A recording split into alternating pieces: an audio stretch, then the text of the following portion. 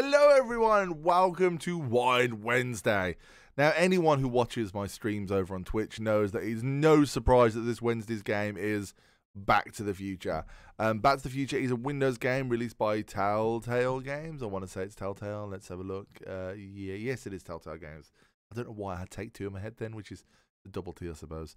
Anyway, Telltale Games, Back to the Future was released in 2010, so it's getting on a bit now.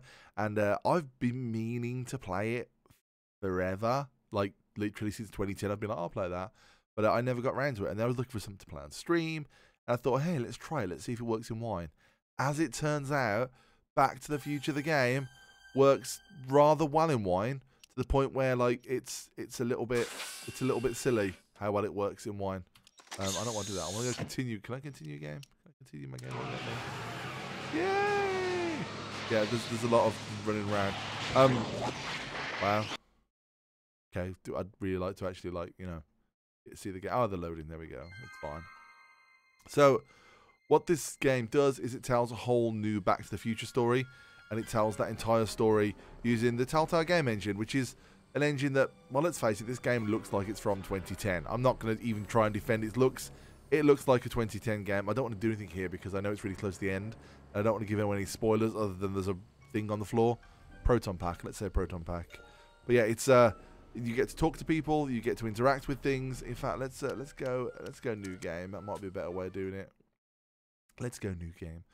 Yeah, there's a lot of dialogue and dialogue tree choices.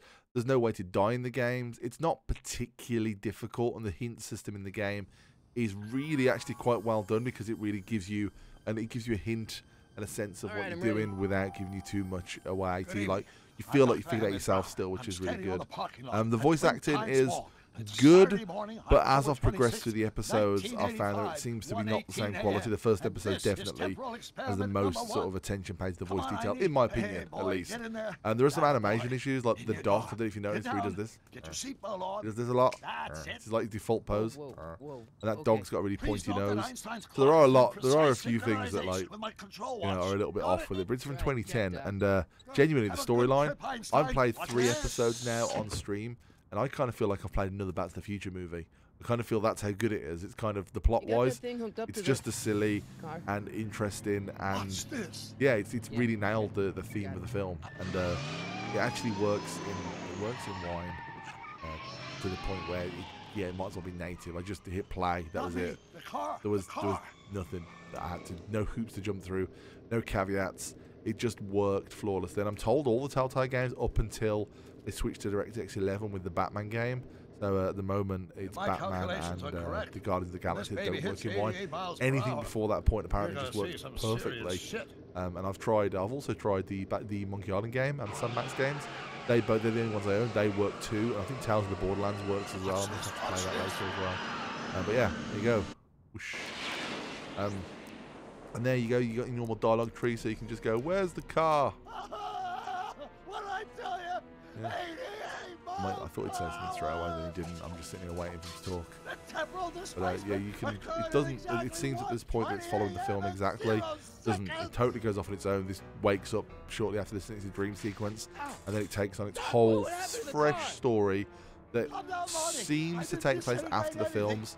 Whereas anyone who's seen Back to the Future knows, spoilers, the DeLorean gets blown up at the end, but then it's back in this game. So there's kind of an inconsistency there, but it's not something worth worrying about because that car's so, like, that car is Back to the Future. So I kind of don't really mind. They just lost. They're just like, let's just pretend it was fine. It's fine. But yeah, definitely interesting. This dude who plays Marty, his like whole life, he must have been like, I sound like Michael J. Fox. Sooner or later, I'll be needed. Maybe that's what happens. But yeah, in the first game, there's definitely a lot more, in my opinion, a lot more depth and attention paid to the voice work. The rest of the game, maybe I've just got used to it. Who knows? Maybe it's that. Yeah, that's the future.